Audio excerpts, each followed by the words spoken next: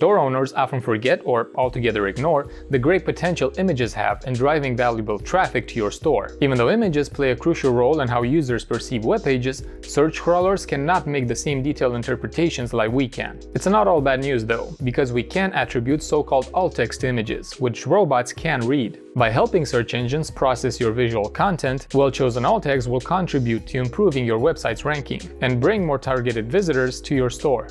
The SEO alt tags app in Vitals will allow you to automatically tag the product images on your store with alt tags that can include the product title, type and vendor, as well as the variant title. First, you'll need to decide on the format of the alt tags. In this example, the image's alt tag consists of the product title, the variant title, Vitals Demo Store, which is the name of our shop, as you can see in the preview below. You'll also be able to use the product type and the vendor if necessary. Once you've defined the format, you'll need to save the app, then update your products. Please keep in mind that updating the images will take a while, but it's the only time you'll need to do it.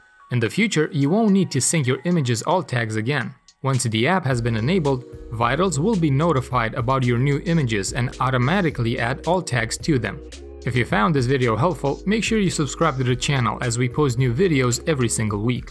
If we can help with anything, please let us know. Our customer support team is available 24/7. Thank you guys for watching, and we'll see you in the next one.